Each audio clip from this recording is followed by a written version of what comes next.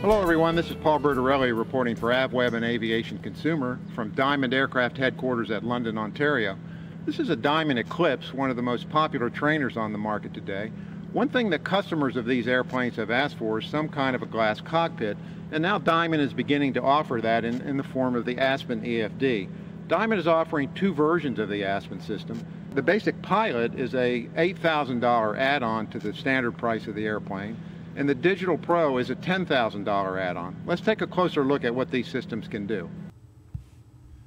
To try out the Aspen system in the DA20, I flew with Diamond test pilot Rob Johnson. In some ways, the DA20 is the perfect candidate for minimal glass because of the airplane's inherent simplicity. It's a shame that Diamond never certified the Katana and Eclipse series for legal IFR because the airplane really is a perfect platform for instrument flying.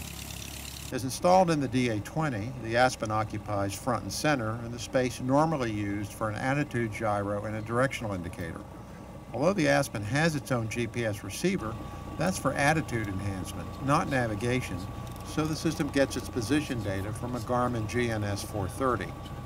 Since this is basic glass, what you get in the Aspen is an attitude indicator and an EHSI on the bottom of the display. All the basic stuff is there, but there's plenty of additional data, including things like bug speeds and altitude, true airspeed and ground speed, wind vectors, outside air temperature, just to name a few. The Aspen is no G1000, that's for sure, but it's technically deep. You can access multiple nav sources, for instance, and customize the display to a certain extent. Because of its small cabin size, in the DA20, the display is just the right distance from the pilot's eyeballs, so it's more readable than it might be in larger aircraft. During our trial flight, we did some maneuvering and navigation, including an ILS back into London. Between the GNS 430 and the Aspen displays, instrument approaches are about as simple as it gets with an Aspen system. In this clip, you can see how the Aspen displays both course guidance and glide slope on an ILS. From the Boys Will Be Boys department, Johnson asked if I'd ever seen how glass behaves in an upset scenario. No? Well, how about a 6-turn spin? Whoopee, here we go. What's interesting is that the electronic ADI doesn't look that much different from an iron gyro in the midst of the spin. At recovery, however, it loses lock on which way is up, but it gets it back in about 3 seconds.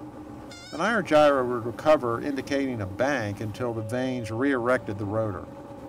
In case you missed it, here's the full 6 turns, rapid fire. Some days I really love my job. Enough of the silliness. You can find out more about the Aspen system by contacting Diamond at diamondair.com. For a full review of the Aspen system, see the June 2008 issue of Aviation Consumer at aviationconsumer.com. I'm Paul Bertorelli reporting for AVweb and Aviation Consumer. Thanks for watching.